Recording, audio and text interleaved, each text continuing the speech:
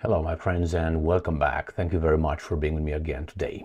The situation in the east of Ukraine is shitty, and that's according to the Russian general, who is the commander-in-chief of the Ukraine military armed forces. So his name is Sirsky. He's Russian. Don't make no mistake about that. But anyway, I have here 1, 2, 3, 4, 5, 6.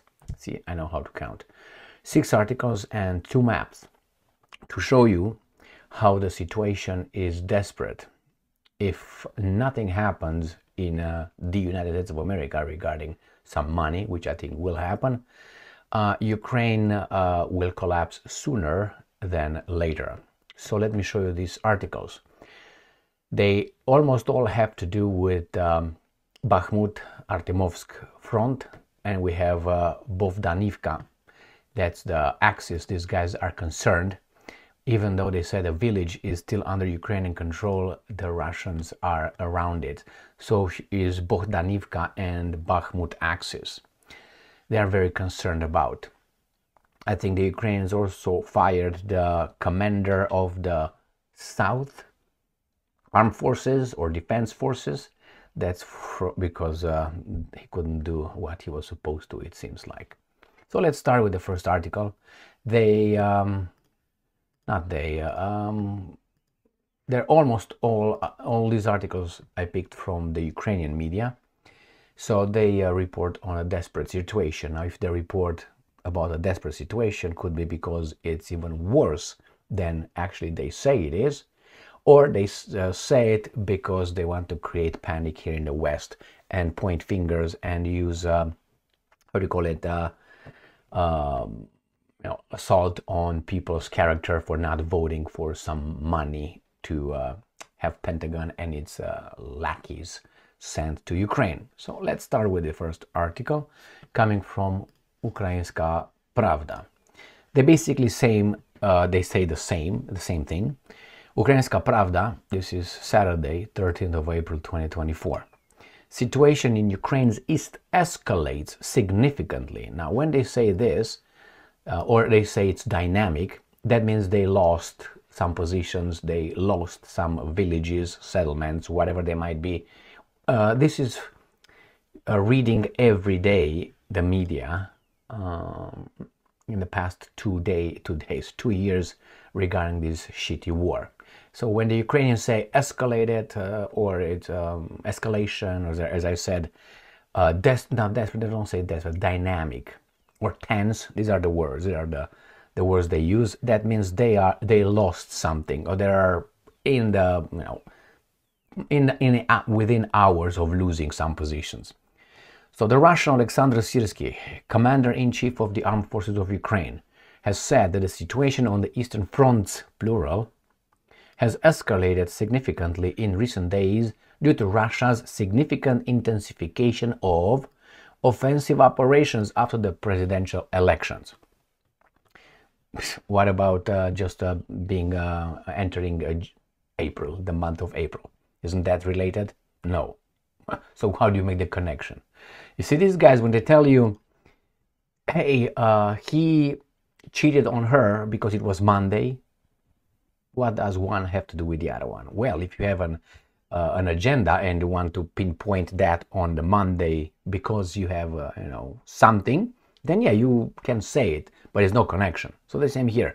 He did it, the intensification of offensive operations after the presidential elections. Hey, Ukraine did not have any presidential elections. So that's the first one. And the second one, they pinpointed to that. How about we pinpoint that with since the bombardment of the embassy in Syria by no, it doesn't coincide with that. Or how about with me, meeting a friend and having a little coffee with her? How about that? It coincides? There's no relationship, but hey, they want to make it. Pay attention to these things, correlation and all that. Sirsky said that the Russians were actively attacking on the Liman and Bakhmut fronts with assault groups supported by armored vehicles. So I'm going to show you Liman and Bakhmut. So this is Bakhmut, Artemovsk. This is the area with Chasiv Yar. and Liman is north of it. It's in this area here, actually much higher. It's right where my strong hand is, in this area. So we have this line, because look at this little cove, whatever this is. This is bad. Here is Liman, Krasny Liman. It's right here. So he's talking about this situation, and Artemovsk right here. So this is the line where they are very, very concerned with the Russian advance. And I would be also. On the Pokrovsk front, the Russians are trying to break through the defenses using dozens of tanks and infantry fighting vehicles. Syrskyi explained this by the dry weather, which has made most of the open areas accessible to tanks. Well, how about you? Isn't the bad weather good for you as well, for your tanks? The same thing, and when you that self-attribution method, or no method, principle, is when you succeed in something, is because of your own abilities, skills. When you lose, it must be because something else, the weather, the wind blew, something happened. So the same here. Sometimes when you hear in football, in soccer, we had a problem. We lost because the field was muddy, and wasn't the field muddy for the opposite team? Yeah, but the technical team, us, we always have problems. The technical teams always have problems with their game when the field is muddy. Yeah, but didn't you know it's gonna be muddy? Did you adjust? So like it wasn't muddy for the opponents. The same here. Oh, it missed most of the open areas because of the dry weather. How about your tanks? Where are your Challenger tanks? Where are your, how do you call them, Abrams tanks? He said that his first day in the area of operation was dedicated to this front, and to taking all necessary measures to stabilize the situation. So it's not stabilized. Increase the effectiveness of Ukrainian troops and inflict maximum losses to Russian units. Hey, good morning. The cat is here, so brought his toy. He wants to play. The issue of advancing technical superiority over the enemy is high-tech weapons has once again arisen. All right, only this will give us the opportunity. So the situation escalates significantly. The weather, and the next one. New Voice of Ukraine. Eastern Front situation deteriorates for you as Russian intensifies offensive, says Ukrainian Commander-in-Chief. This is the same thing as the other article. I'm going to go to Ukrinform. Situation on Eastern Front has escalated. So the same reported by these guys, but they're working hard here. What's up? You're coming up? He will come. He's going to just surround me right now, and he's going to jump on. Come on, let's do it. I know you're there, mofo. Come on. Motherfucker, I told you. I know your methods, man. I love this cat. I love him. The situation on the Eastern Front has escalated. So the same thing here. It says, according to him, the Russians are actively attacking Ukrainian positions in the Liman and Bakhmut sectors with assault groups supported by armored vehicles. And the same thing here. Let's go to the next article. Is from Reuters. Russian armored assaults ramp up pressure on Ukraine's east, Army Chief says. Well, yeah, that's true. What are you going to do about it? Change the weather. Next one. Ukrinform. Fighting continues in Bohdanivka on Bakhmut axis. So let's see where Bohdanivka is. And Bohdanivka is by Bakhmut, Artemovsk. This map is not going to show you. It's not going to go deeper than that, but here is Artemovsk, Bakhmut. This is Ashoriar, and Bohdanivka is a little bit north of it. I have another map, and I will show it to you. So this is Europe. This is where the garbage occurs. It's the world. Okay, let's go to Bohdanivka. This is very sensitive map, so I don't like to use it much, but it's much clearer. Zooms in. That's the word. Zooms in. Zooms in better. So this is Bakhmut, and you can see right here, Bakhmut, and you got Chasser Yar here, and Bogdanivka is right, Bogdanivka, Jesus Christ, is right here. And he says, let me put my goggles.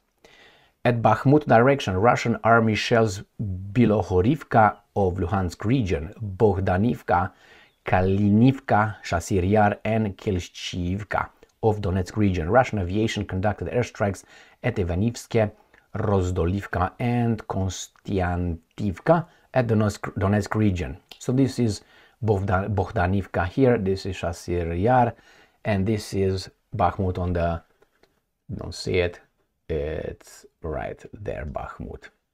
So these guys are advancing here and in the bottom here.